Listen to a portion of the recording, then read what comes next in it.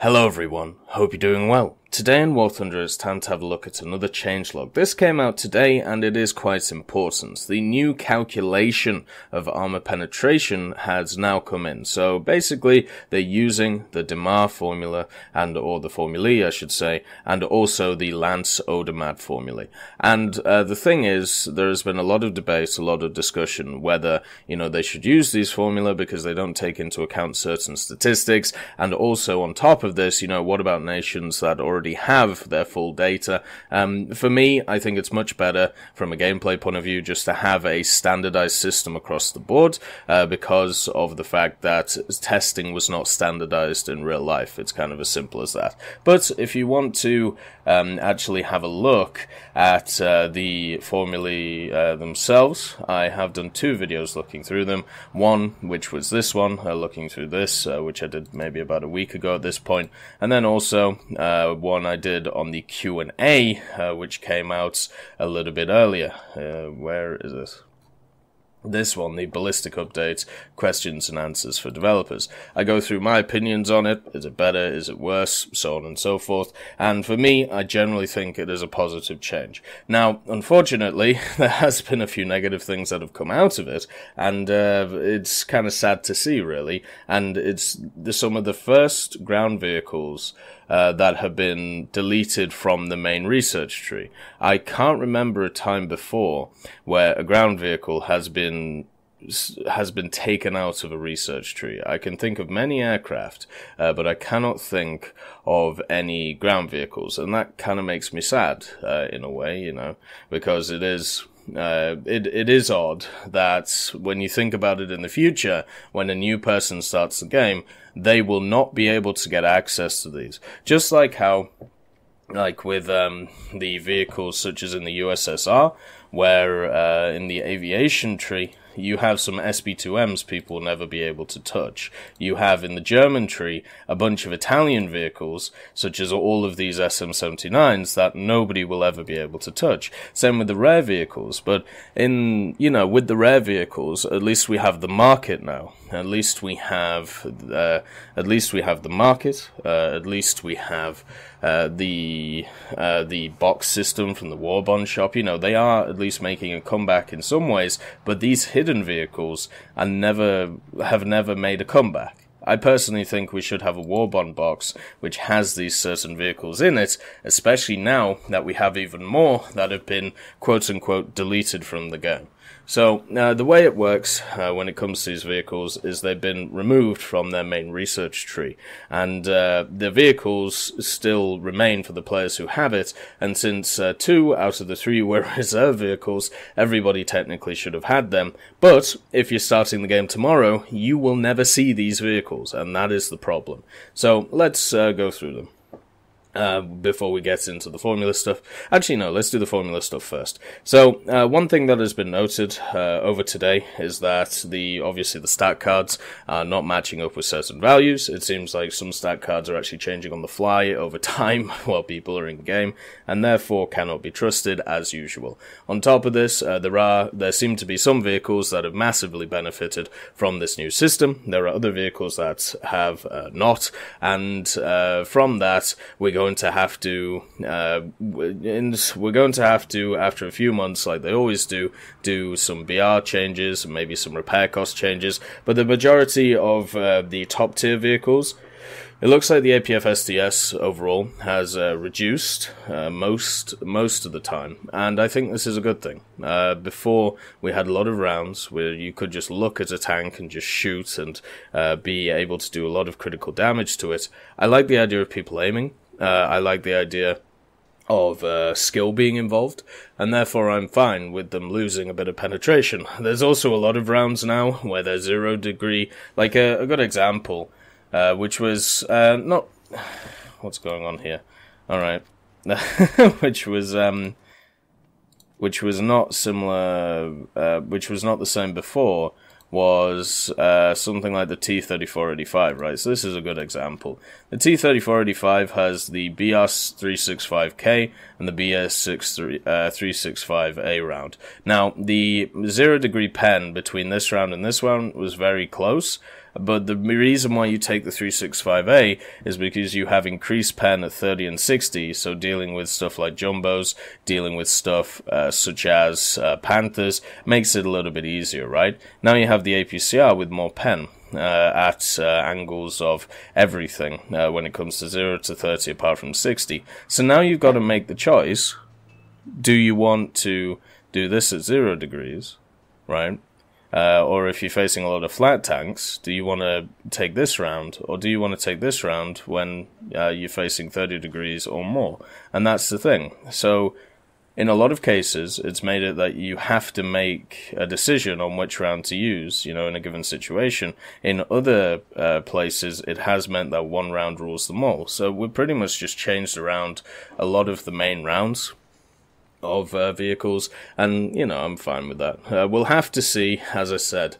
It is too early to tell which vehicles have massively benefited, apart from the IS-7, that's very obvious, but it's very hard to tell which ones are amazing, which ones are not so good, and I'm sure after a few months we're going to get a set of BR changes which will reflect these new changes in the game. They have said that with the, the dev Q&A that they did, that if changes need to be made, they will make them when it comes to BRs and stuff like that, with the changes in the rounds. On top of this, there is another thing to think about.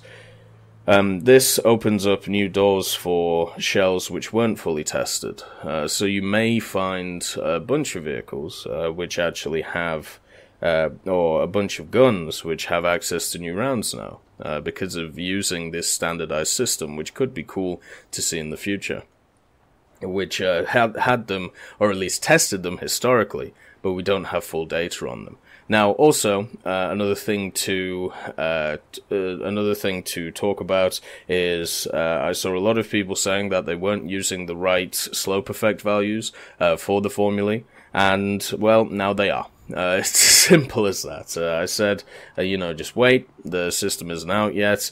Let's just see what happens when it comes to this. And obviously, I talked to a few people about it, and they said that, they are the wrong values. They will fix them, and therefore I didn't really bring them up because I knew it was going to get changed. And as we see from this, it has been changed and it has been corrected. So let's talk about the vehicles that have been taken out of the trees. We have the H-35, the FCM-36 for the French. So if you don't know what these two are, let's go over to France. These were two vehicles which even before this hit to their armor penetration were absolutely awful.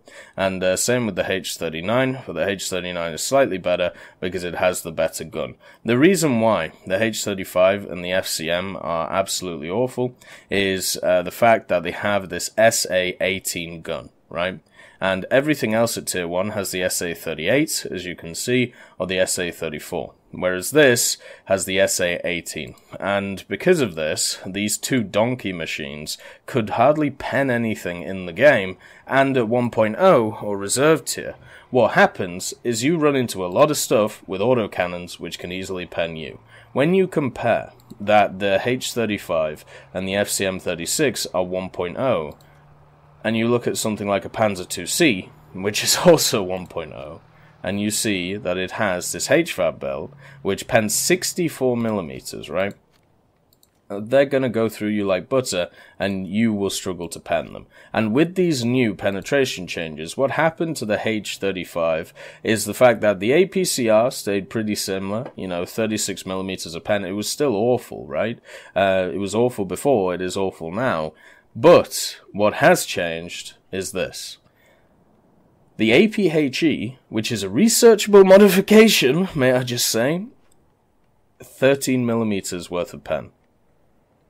This round is useless, and you have to pay for it, which is even more useless. I mean, now that they've taken it out of the tech tree, it's not that much of an issue because, nobody was using it before, so nobody will use it now. It'll just be a nice rare for people. But once again, it's kind of annoying that people will not have access to this when they actually get into the game. I'd rather this be put in a box or maybe put on the market, just something, so people could have access to it if they want it. But yeah, this round is basically the reason why these were taken out of the tree. It's absolutely useless. So therefore, you're stuck with APCR, which already doesn't pen a lot, right? And it's not like these are fast, it's not like these are well armored. They get killed by pretty much everything at their tier, showing why they were taking out the tree. I personally would have never put them in the first place, because it's not like this change, makes a huge difference to these vehicles. They're still awful. They were awful before, they were awful now. I even make a joke with this thing, Pyramid Head here, the FCM36, that it was much more effective when I was grinding it out to use it as a battering ram instead of using it as a tank because of the spud gun that it has here, and also because of the fact that this gun shield is only 20mm, so therefore you can just shoot straight through it. No bueno, as we say. So, yeah, the reason they're taken out is because of the spud gun. The spud gun is just absolutely abysmal, and it's, as I said, a nice rare for people to have. It's a vehicle which has now been taken out of the game, and you can understand why, but I hope in the future they are available to new players who will have never been able to see them. Even though they are useless, they're still part of the game.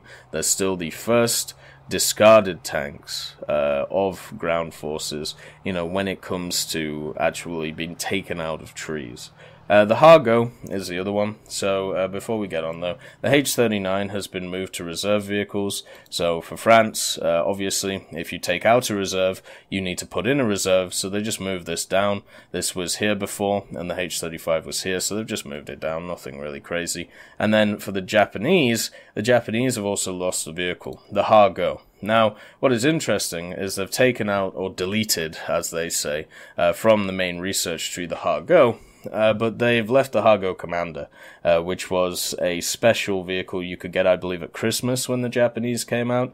But then again, no new player, once again, is going to see it. So this is another vehicle that new players will never see in their tech trees. And the Hargo is a little bit more egregious than the French ones. The Hargo was one of the most produced Japanese tanks ever, or at least around the time period, and it does have a lot of history behind it. Yes, it may be completely useless in game, but it does have a ton of, it does have a ton of history. It was used a lot, therefore it should have at least a place in the game, even though it really isn't very good, because it only has this APHE shell, which pens 30 because of this new system. Yes, that is the main issue here. It also has it has this camo, and I believe I've unlocked that camo, yeah. So, I suppose the challenge now, if you have these vehicles, is to spade them, because they are useless when it comes to their pen. But you can still pen some areas, like this. The gun on the Hargo can still pen the Hargo, right? So there will be vehicles you can pen with the 30mm of penetration. There's a lot of vehicles around this BR that can just look at you and kill you, which is the problem. But it's sad to see it, as I said, out of the main tech tree. I understand why they've done it, because of the fact that its gun is really not very good, and for a new player experience, this is the justification I can think of taking them out, right? If you are a new player, let's say you're a weeb, and you really like Japan, you really like the ground forces of Japan, and you decide, as a weeb, or just as somebody who likes Japanese stuff, or maybe you just want to try their tech tree first, you go into the game, you open up their tech tree, and you start playing, and your first vehicle that you use is this. You get instantly put off the game, because you wonder why you can't pen anything, and you just close the game and move on, and move to a different game. And the same thing goes for the French tanks as well, since these were very early on tanks in the tech tree. You don't want people coming, really liking their baguettes and really liking their champagne and all of this stuff, and they come into the game and then they're like, what the hell is this, I've read about the B1 BIS, I've read about these crazy machines, I've read about these pretty cool vehicles, the ARL-44, what is this spud bucket, So That's something you've got to think about. That's the reason why I can see they took it out. So the Keeney has been moved to reserve to keep up the idea of having 2 reserve vehicles, just like we had to do with the H-39. Then, instead of taking out the Igo-Co, the Chiha, and the Type 95, they have just given them heat shells by default. So this is very key. Now, instead of the Chiha, oh, go away, the Chiha and the Igo, which are right here, instead of just taking them out too, because their APHE is also, this APHE is worse than the Hargos, right? The Hargos at least has 30, right? This Igo here, Igo-Co, has 20. But they've given them heat for a default shell. And the 57mm pen's 55, so that brings it in line with, you know, some of the better reserve vehicles. And then the Chiha also gets the 55 after having that 21mm, and they had to give it as default. Can you imagine if you had to grind out this round?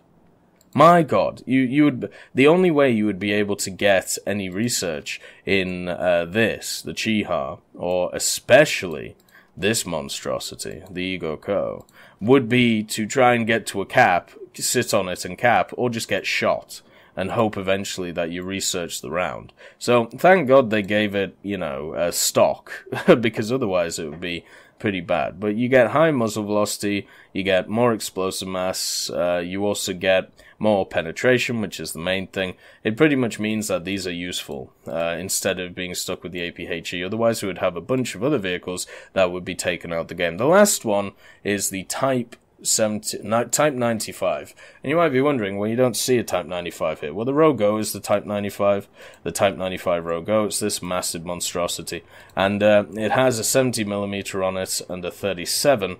And the 70mm only has 20mm of pen on its APHE. So they gave it the heat. It's got 76mm. But it has 200 meters per second of muzzle velocity, so that is something to take into account. But at least the Rogo is still useful.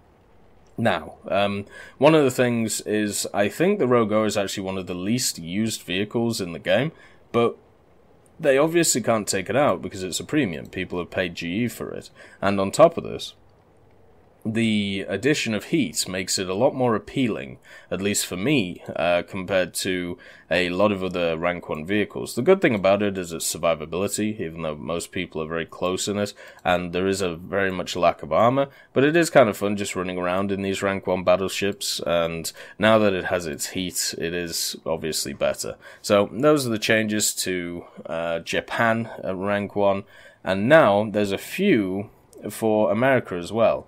So the M22 has actually been moved to the first rank and is placed now after the LVT-A1. So if we actually have a look here, it's placed here. I'll just repair stuff so everything's good. I also need to purchase that thing. There we go.